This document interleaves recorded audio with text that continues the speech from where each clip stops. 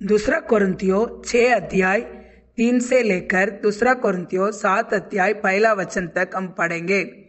हम किसी बात में ठोकर खाने का कोई भी अवसर नहीं देते ताकि हमारी सेवा पर कोई दोष न आए, परंतु हर बात से परमेश्वर के सेवकों के समान अपने सद्गुणों को प्रकट करते हैं। बड़े धैर्य से, क्लेशों से, दरिद्रता से, संकटों से, कोड़े खाने से, कैद होने से, हुलाड़ों से, परिश्रम से, जागते रहने से, उपवास करने से, पवित्रता से, ज्ञान से, धीरज से, कृपालुता से, पवित्र आत्मा से, सच्चे प्रेम से, सत्य के वचन से, परमेश्वर की सामर्थ से, धार्मिकता के हथियारों से जो दाहिने बाएं हाथों में है, आदर और निरादर से, दुर्नाम और सुनाम से, यद्यपि भरमाने वाले जैसे मालूम होते हैं तो भी सच्चे है, अनजानों के सदृश है तो भी प्रसिद्ध है, मरते हुए के समान है और देखो जीवित है, मार खाने वाले के सदृश है परंतु प्राण से मारे नहीं जाते, शोक करने वाले के समान है परंतु सर्वदा आनंद करते हैं, कंगालों के समान है परंतु बहुतों को धनवान बना देते हैं। ऐसे ही है जैसे हमारे पास कुछ नहीं तो भी सब कुछ रखते हैं। हे कोरिन्थियों, हमने खुलकर तुमसे बातें की है, हमारा हृदय तुम्हारी ओर खुला हुआ है, तुम्हारे लिए हमारे मन में कोई संकोच नहीं, पर तुम्हारे ही मनों में संकोच है। पर अपने बच्चे जानकर तुमसे कहता हूँ कि तुम भी उसके बदले में अपना हृदय खोल दे। अविश्वासियों के साथ आसमान जुए में न जुतो, क्योंकि धार्मिकता और अधर्म का क्या मेलजोल, या ज्योति और अंधकार की क्या संगति, और मसीह का बलियाल के साथ क्या लगाव, या विश्वासी के साथ अविश्वासी का क्या नाता, और मूर्तियों के साथ परमेश्वर के मंदिर का क्या संबंध, क्योंकि हम तो जीवते परमेश्वर के मंदिर है। जैसा परमेश्वर ने कहा है, मैं उनमें बसूंगा और उनमें चला फिरा करूंगा और मैं उनका परमेश्वर होऊंगा और वह मेरे लोग होंगे। इसलिए प्रभु कहता है, उनके बीच में से निकलो और अलग रहो और अशुद्ध वस्तुओं को मत छुओ, तो मैं तुम्हें ग्रहण करूंगा और मैं तुम्हारा पिता होऊंगा और तुम मेरे बेटे और बेटियां होंगे। यह सर्वशक्तिमान प्रभु परमेश्वर का वचन है।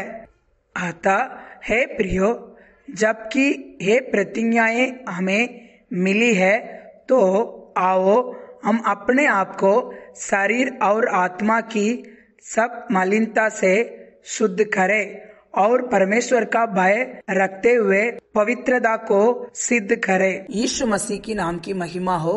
आज हम वचन देखते आ रहे इन दिनों में नई सृष्टि के बारे में, नया वाचा का सेवकाई के बारे में ध्यान करते आ रहे हैं। प्रभु हमारे जीवन में बड़ी छुटकारा दिया है। ये एक आत्मिक सेवकाई है। यहाँ पौलुस यही बता रहा है, ये नया नियम का, ये नया वाचा का सेवकाई है। ये अनुग्रह से मिला है, एक आत्मिक सेवकाई है। ये महिमा के ऊपर महिमा में लेके जाने वाला सेवकाई है। हमें धर्मी बनाया है। ये सेवकाई यीशु के लहू के द्वारा हम धर्मी बन जाते हैं। हमें मेल मिलाप किया है। इतना बड़ा बहुमूल्य सेवकाई को परमेश्वर ने पौलुस के हाथ में वो दिया है। पौलुस भी इतना बड़ा सेवकाई को पाया है, इसलिए बहुत भय के साथ इस सेवकाई को वो कर रहा है। फिर भी दोष लगाने वाला शैतान तो लोगों के द्वारा उनके ऊपर दोष लगा रहा था। तब कोरिन्थ कलीसिया वाला के अंदर, उसके मन में पौलुस के विरोध में कुछ बातों को लेकर उन लोगों के मन में दुख हो गया।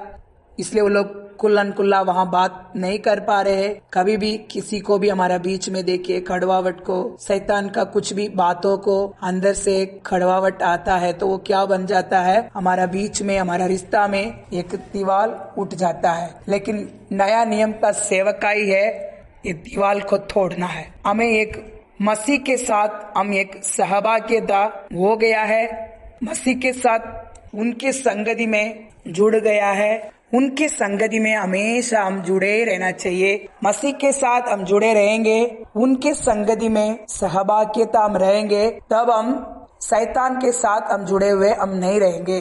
अगर हम शैतान के साथ जुड़े हुए रहेंगे, अंधकार के साथ जुड़े हुए रहेंगे तो हम जरूर दुनिया के साथ, शैतान के साथ हम जुड़े रहते हैं।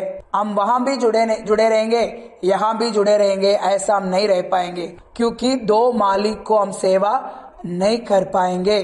जैसा अंधकार को थोड़े सेवकाई करेंगे, ज्योति के लिए हम थोड़ी सेवकाई करेंगे, ऐसा हम नहीं कर पाएंगे। हम बुलाए हुए हैं, हम चुन लिया गया है, हमें पवित्र लहू से खरीदा गया है। अभी हम पवित्र मंदिर बन गया है। इस मंदिर को हम अशुद्ध नहीं करना है। ये यहाँ पौलुस कोरिन्थ कलीसिया वाला को लिख रहा है। ऐसे बड़ी महिमा का सेवा वो कर रहा है, तभी लोग उसको ऊपर आरोप लगा रहे हैं, इतना बड़ा गलती कर दिया, ये कर दिया, क्योंकि पौलुस ने उनको डांटते थे, उनको गलतियां को बताते थे। एक प्रेम से वहाँ वो कर रहे, एक पिता का प्रेम को वो सेवक ने वहाँ दिखाया।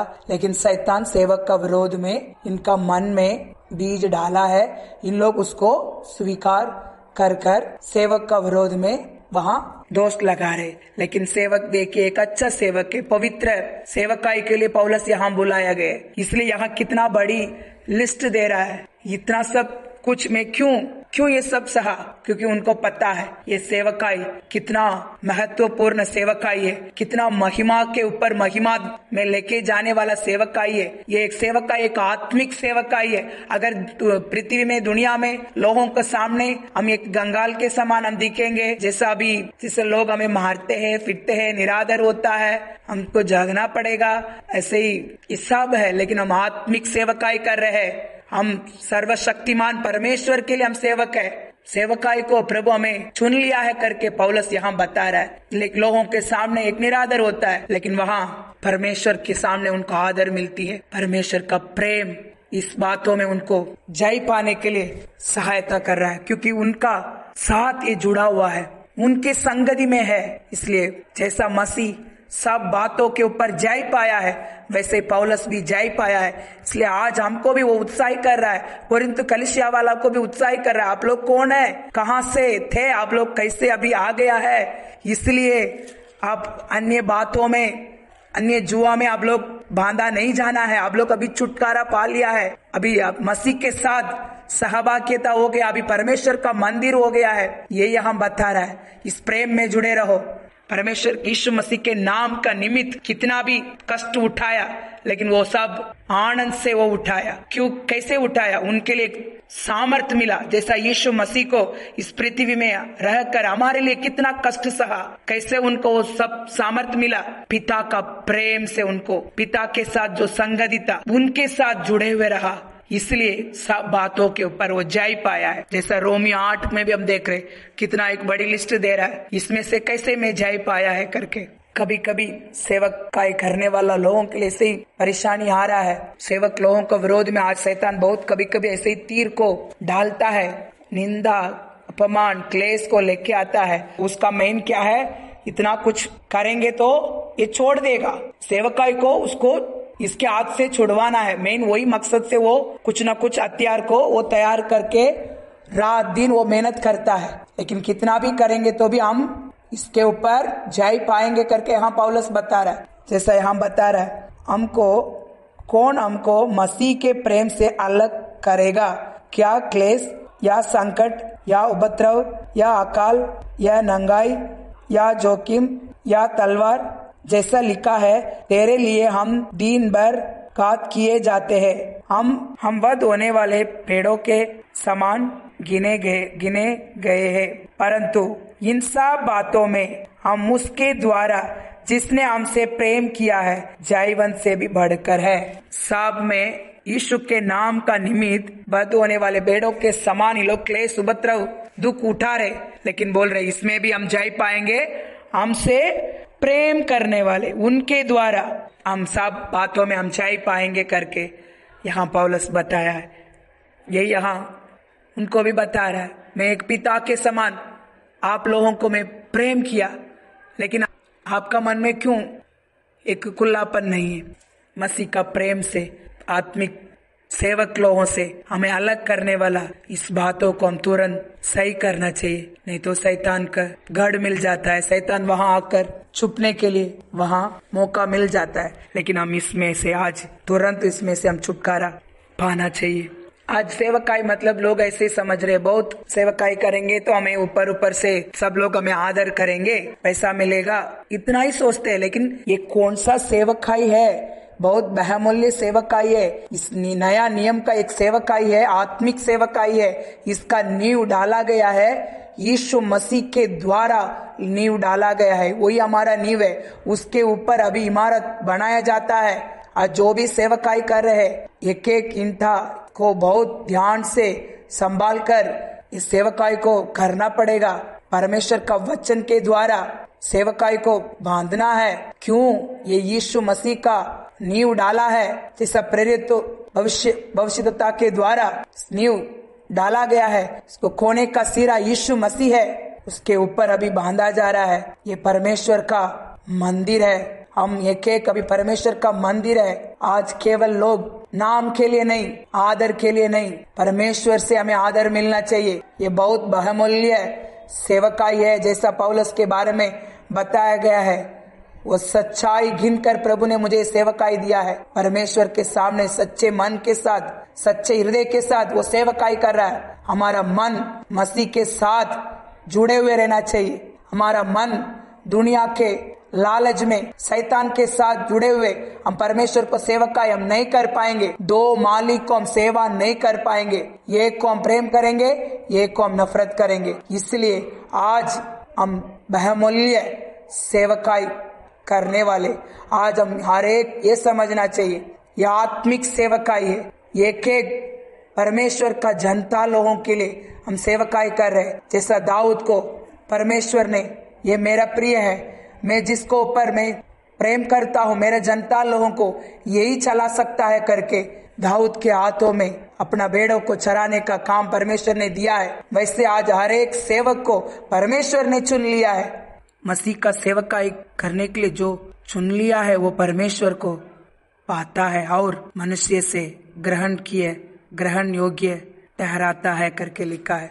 परमेश्वर इस सेवकाई के लिए लोगों को वो चुनता है, वो उनको अलग करता है, वो पवित्र करता है, क्योंकि ये पवित्र सेवकाई है, ये धार्मिकता का सेवकाई है, ये बहुत बहुमूल्य सेवकाई है। इसको कोई भी तुच्छ नहीं जानना है।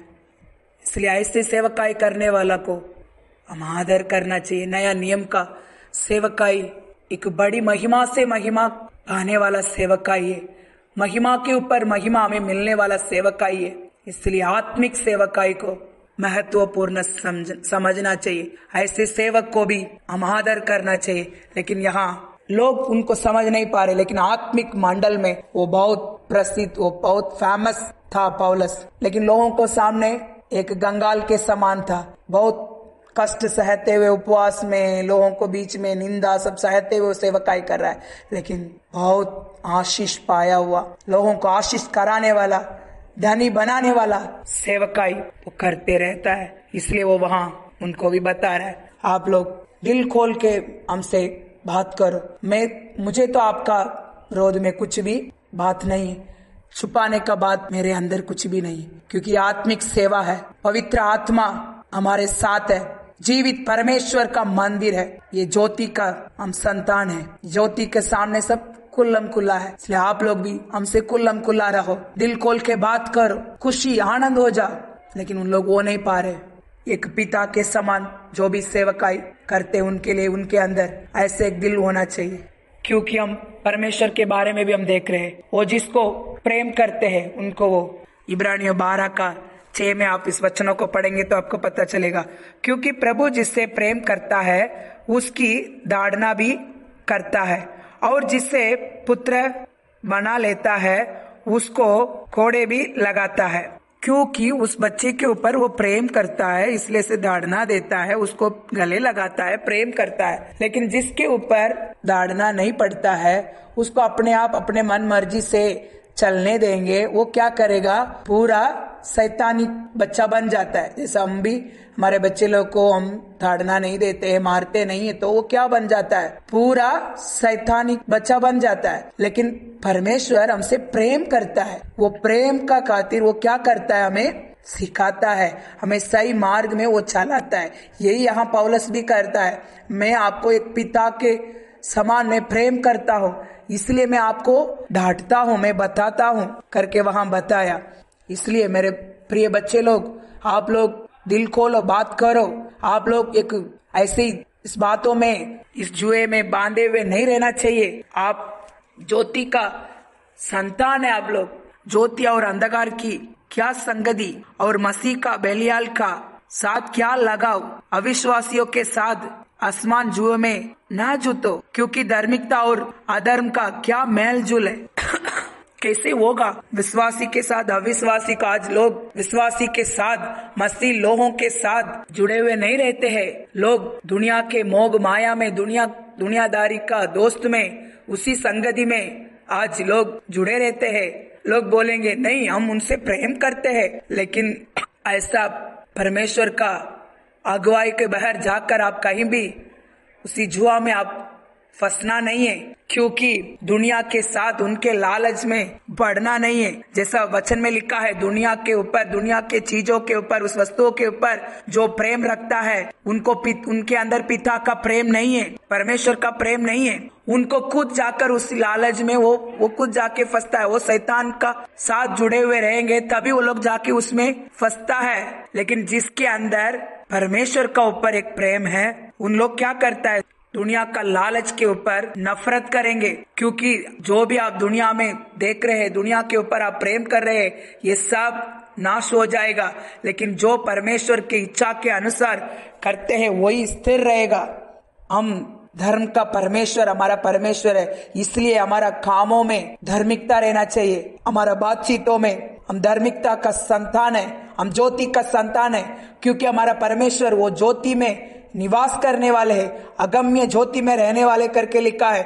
सरस भी उनके अंदर अंधेरा अंधकार नहीं है, वो मिलजुल नहीं हो पाएगा, वो अशुद्ध चीजों को वो स्वीकार नहीं कर पाएगा, वो पवित्र है। आज हम भी पवित्र लघु से धोए हुए लोग, आज हमें पवित्र मंदिर बनाया है। इस मंदिर को जैसा पुराना नियम में हम देख रहे हैं, जैसा परमेश्वर ने इजरायली लोगों से कहा, मूसा से कहा, तंबू बनाओ, उस तंबू में मैं आकर इजरायली जनता लोगों को मिलने का जगह वही है करके बताया। ऐसे करके अलग से बनाने के लिए कहा, क्योंकि वो पवित्र परमेश्वर है। आज हमसे वो कितना प्रेम किया, इसलिए देखिए आज हमारे हर एक को जो यीशु मसीह को विश्वास करते हैं, परमेश्वर का पुत्र वही है करके विश्वास करने वाला, उनका पवित्र लघु से हम धोए जाते हैं, हम उनका वाचा के अंदर हम आ जाते हैं, पवित्र हो जाते हैं। आज हम परमेश्वर का मंदिर बन जाते हैं। अभी हमारे अंदर हम परमेश्वर का रहने का स्थान हो गया। आज हम ही है, आज हम पवित्र किए हुए लोग। आज स्वर्ग और पृथ्वी बनाया हुआ परमेश्वर पूरा उनका महिमा से भरा है। आज वही परमेश्वर, आज कुछ भी चीजों के लिए हम लायक नहीं थे, लेकिन हमें उनका पवित्र लघु से लायक बनाया। आज हमारे अंदर वो आकर रहने के लिए आया है, हमारे अंदर वो निवास करता है। आज हम ज्योति का संतान हो गया है, लेकिन अभी भी हम इसको नहीं समझ पा रहे। अभी भी हम अंधकार के साथ जुड़े हुए हैं, लेकिन अभी हम दीन के हैं। इसलिए रात से, ऐसे ही रात की बातों से दूर रहना है। लोगों के रीति रिवाज में जाकर हम फंसना नहीं है, ये भी करेंगे वो भी करेंगे, ऐसा नहीं है। आप पवित्र परमेश्वर का संतान बन गया, अभी आपके अंदर पवित्र महिमा भरा हुआ है। इसलिए परमेश्वर ने इस्राएली लोगों से कहा, मैं ही परमेश्वर हूँ, तो मुझे छोड़ दूसरे को ईश्वर करके न मानना। मैं ही परमेश्वर हूँ, मुझे छोड़कर दूसरा कोई भी चीजों को ईश्वर नहीं मानना है करके परमेश्वर ने कहा। अन्य लोगों के साथ तुम वाचा नहीं बांधना है, उनके साथ सहभागिता नहीं होना चाहिए। क्यों? ऐसे हम उनके साथ जुड़े रहेंगे, उनके संगति में हम सहभागिता होंगे तो क्या होगा? परमेश्वर ने कहा तुम उनका बेटा बेटिया को उनके साथ शादी करके नहीं देना चाहिए, फिर उन लोग मुझसे तुमको अलग कर देगा, उनका देवी देवता को अब मानने लगेंगे, दूर चले जाएंगे, अशुद्ध हो जाएंगे। ऐसे करके परमेश्वर ने मना किया था, लेकिन उन लोग उस बातों को नहीं माना, उनके साथ जाकर वाचा बांधने लगे। अपना बेटा बेटिया को उनसे शादी मेल जुल नहीं होगा वो लोग करने लगे। लेकिन हम देखिए आज भी हम इस दुनिया में हम रहते हैं, लेकिन हम इस दुनिया के नहीं है, दुनिया के साथ हमें मेल जुल नहीं होगा। हम स्वर्गीय वारिस बन गया है। स्वर्गीय पिता आज पवित्र आत्मा के द्वारा आज हमारे अंदर, आपके अंदर वो निवास करता है। इसलिए आज हम सावधान से हम रहना चाहिए, बुरी संगति से हम दूर रहना चाहिए। बुरी संगति अच्छे चरित्र को बिगाड़ देती है। हल्का सही है, जैसे इसमें क्या है करके लोग बातों के द्वारा बोलने लगते हैं, देखने लगते हैं, फिर क्या हो जाता है, उसी में ही वो उस बातों को सीखने लगते हैं, उनका जैसे ये भी करने लगते हैं। लेकिन आज हम नई सृष्टि है, हम मसीह से जो सच्चाई को हमने सीखा है उसके अनुसार हम चलना चाहिए। हमारा नींव यीशु मसीह है, उस नींव को ऊपर हमारा जीवन, पवित्र जीवन बांधना चाहिए। हम नीति वचन 22 में एक वचन को हम पढ़ते हैं, 22 का 24 में, क्रोधी मनुष्य के मित्र ना होना और सट क्रोध करने वाले के संग ना चलना, कहीं ऐसा ना हो कि तू उसकी चाल सीखो और तेरा प्राण फंदे में फंस जाए। यही है शैतान का मेन काम, यही है हमारा प्राण को फंदे में फंसाने का काम वो करता है। लेकिन यीशु मसीह हमारा प्राण को फंदे से छुड़ाने का अपने खुद बलिदान हुआ है। यही फर्क को हम देखना चाहिए। वो मीठा मीठा बोलकर हमें फंसाएगा, लेकिन यीशु मसीह का प्रेम हमें उदाहरणा देती है, हमें सिखाती है, हमें सही मार्ग में चलाती है। यही है पवित्र सेवकाई, यही है नया नियम का सेवकाई, आत्मिक सेवकाई। आज यही हमें सिखाता है। बुरी संगति से तुम दूर रहो। तुम ऐसे लोगों के साथ मेलजुल नहीं करना चाहिए। अविश्वासियों के साथ आज शादी कर लोग फंस जाते हैं। जैसा घोड़ा और गधा के साथ जोड़ेंगे तो कैसा लगेगा, वो दौड़ेगा एक बैठेगा, वैसे ही आज एक विश्वासी अविश्वासी के साथ संगति में नहीं हो पाएगा। आत्मिक लोग है, हम क्या करना चाहिए? मसीह का प्रेम में हम जड़ पकड़ते हुए उनका संगति में जुड़े हुए रहना चाहिए। और विश्वास के द्वारा इफिसियों 3:17 में हम इन वचनों को हम पढ़ते हैं, और विश्वास के द्वारा मसीह तुम्हारा हृदय में बसे कि तुम प्रेम में जड़ पकड़कर और नींव डालकर सब पवित्र लोगों के साथ भली बांधी समझने की शक्ति पाओ कि उसकी चौड़ाई और लंबाई और ऊंचाई और गहराई कितनी है, और मसीह के उस प्रेम को जान सको जो जान से भरे है, कि तुम परमेश्वर की सारी भरपूरी तक परिपूर्ण हो जाओ करके लिखा है।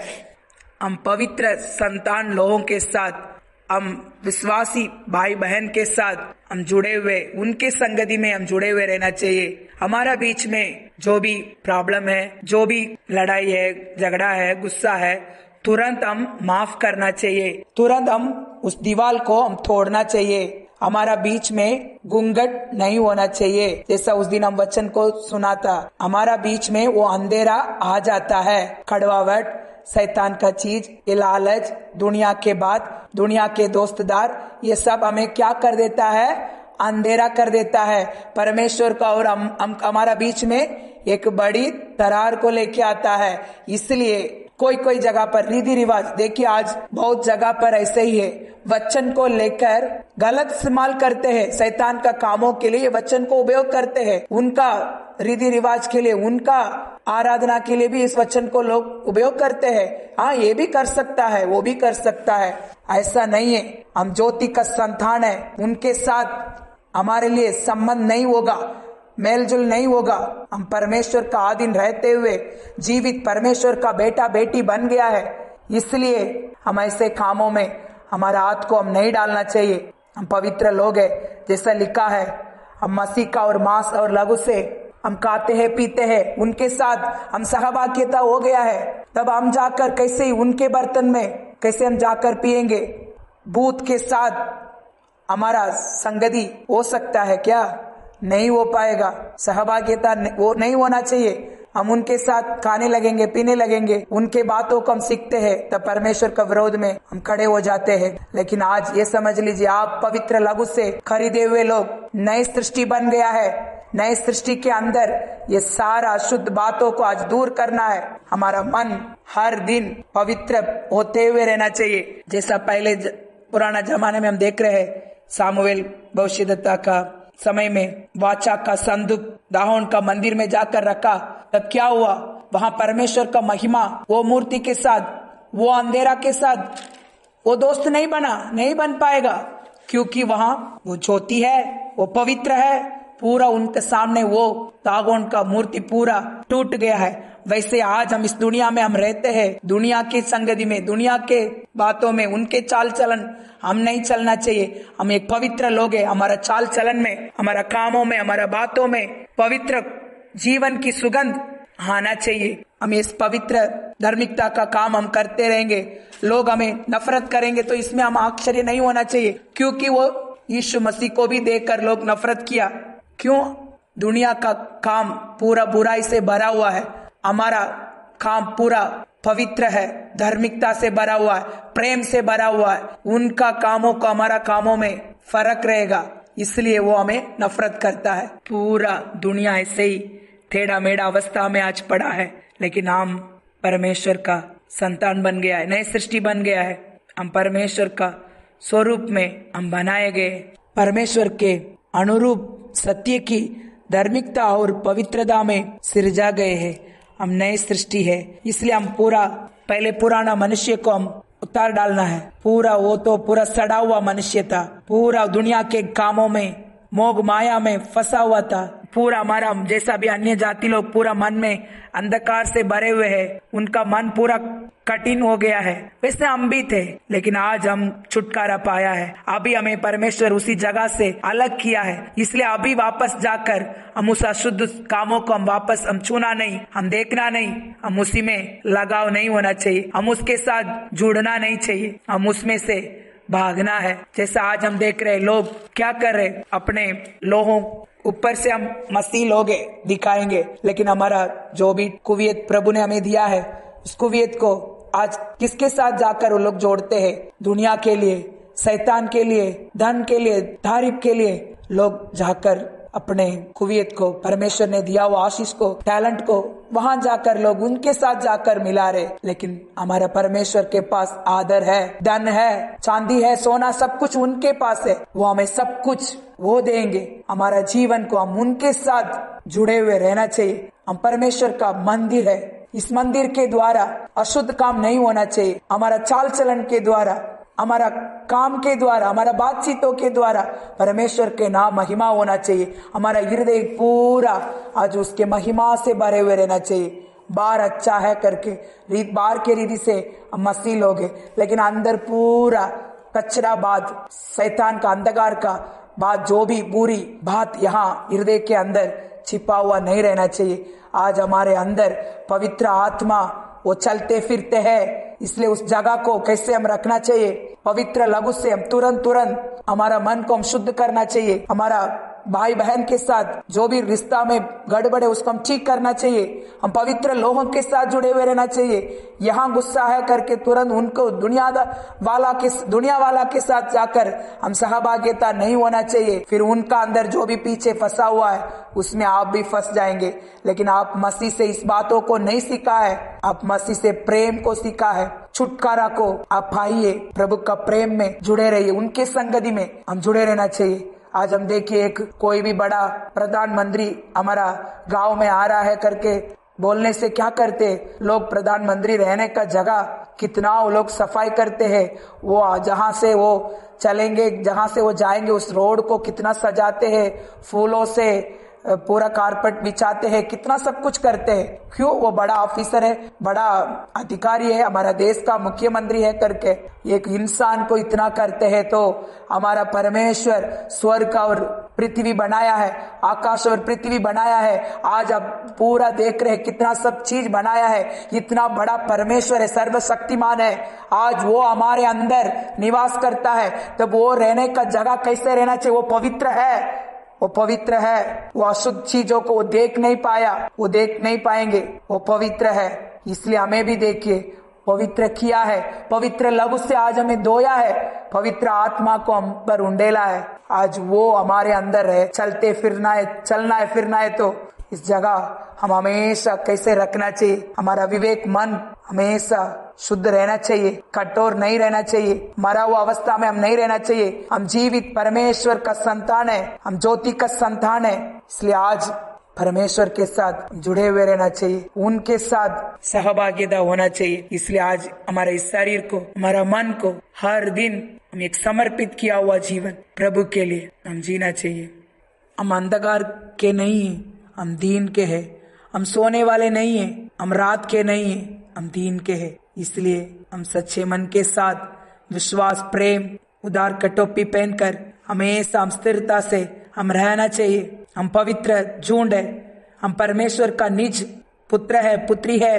पहले हम दूर थे, लेकिन परमेश्वर अभी उनका निकट हम आप पहुंच गया है यीशु मसीह के द्वारा। पहले हम दया नहीं पाए हैं, लेकिन अभी हमारे ऊपर दया प्रकट हुआ है मसीह के द्वारा। अभी हम उनका जनता लोग है, वो हमारा परमेश्वर है। इसलिए हम उनके साथ जुड़े हुए, उनके साथ सहभागिता में हम रहना चाहिए। आज कितना महान परमेश्वर का संतान हम बन गया, बेटा बेटी बन गया है। इसलिए आज हम दुख के साथ हम नहीं रहना चाहिए, हम हमेशा एक आनंद के साथ, जय जयकार के साथ हम रहना चाहिए। जैसे जकरिया 2:10-11 में हम वचन को हम देखते हैं, हे सियोन ऊंचे स्वर से गा और आनंद कर, क्योंकि देख मैं आकर तेरे बीच में निवास करूंगा, यहोवा की यही वाणी है। आज हमारे अंदर आकर वो निवास करते हैं, तभी हम उच्च स्वर से अभी हम आनंद मनाना है। हम दुख के साथ हम रहते हुए दुनिया के मोह माया में शैतान के साथ उसके जाल में जाके हम फंसने वाला हम नहीं रहना चाहिए। हम इसको हर दिन इस आत्मिक बातों को हम समझना चाहिए। हम नई सृष्टि हो गया है, मसीह में मैं एक नई सृष्टि हूँ, मैं आत्मिक लोग है। इसलिए हम आत्मा में हम चलते फिरते रहेंगे, आनंद से हम हर दिन हम आगे बढ़ेंगे, क्योंकि हम यीशु मसीह का लहू और मांस में हम उसको भोजन खाते हैं, उनका लहू को हम पीते हैं, उनके साथ हम सहभागिता हो गया है। अभी परमेश्वर का आत्मा अभी हमारे अंदर निवास करता है। इसलिए अभी हम शारीरिक अनुसार जीने के लिए हम शारीरिक नहीं है, अभी हम मसीह का आत्मा को, परमेश्वर के जीवन को हम पाए हैं। इसलिए आज हम एक जीवित लोग हैं। इसलिए आज नया नियम का ये बड़ी आशीष हमें मिला है। आज हम नया वाचा का लघु से आज हम दोए हुए लोग, आज यही यहाँ पौलुस बता रहा है, अपना कलिसिया वाला को उत्साहित कर रहा है। वो भी अपने बारे में बहुत हिम्मत के साथ कह रहा है, मैं ऐसे सेवकाई में कर रहा हूँ, मैं मसीह के साथ जुड़ गया हूँ, उनके संगति में मैं रहता हूँ। इसलिए सेवकाई भी इतना बड़ी बहुमूल्य सेवकाई मुझे मिला है। इस सेवकाई में कोई भी दोष नहीं लगना चाहिए कर बहुत सावधान से सेवकाई को कर रहा है। आज हम कौन है करके हम जानना है, हम समझना है। आज हम आत्मिक लोग हैं, पवित्र आत्मा हमारे अंदर चलते फिरते हैं, हम ज्योति के संतान हैं। हम और दुनिया के साथ मेलजुल नहीं है, हम आनंद के साथ हम हर दिन परमेश्वर का प्रेम में, उनके बच्चे लोगों के साथ, हमारे विश्वासी भाई बहन के साथ, उनके संगति में हम जुड़े रहना चाहिए। आइए हम प्रार्थना करेंगे। स्वर्गीय पिता, मैं धन्यवाद करती हूँ प्रभु, आज का वचन के द्वारा प्रभु हमारा हर एक से आप बात किया है। हमारा मन के अंदर जो भी कड़वाहट है, जो भी अंधकार का दीवार खड़ा है, आज हमें शुद्ध कीजिए। पवित्र आत्मा, आप हमारे अंदर चलने फिरने के लिए कोई भी रुकावट हम नहीं होना चाहिए प्रभु। आप हमारा मनों को शुद्ध कीजिए प्रभु। हर दिन हमारा शरीर, हमारा मन को प्रभु आपका पवित्र चाल चलन में चलने के लिए हम समर्पण करते हैं। आप हमें चलाइए। यीशु मसीह के नाम से मांगती हूँ पिता, आमीन।